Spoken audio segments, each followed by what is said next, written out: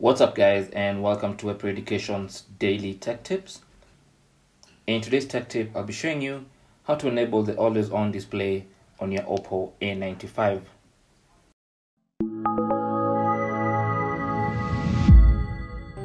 So this phone does not come with the always on display on by default, but you can turn it on in the settings. So simply tap on settings, and then you want to go to home screen, lock screen, and always on display. Tap on that. Then on that page, you want to scroll to the bottom and you should find the always on display option. Tap on that. And as you can see, this is what the sleep screen looks like, or when the screen is off. It's going to look like that with the always on display turned off. But you can turn that on and you'll immediately see a preview of what the always on display is going to look like on your phone. Now, you can also customize your always on display. For instance, if you don't want your notifications, you can turn that off and it's only going to show the time and the date on your always on display.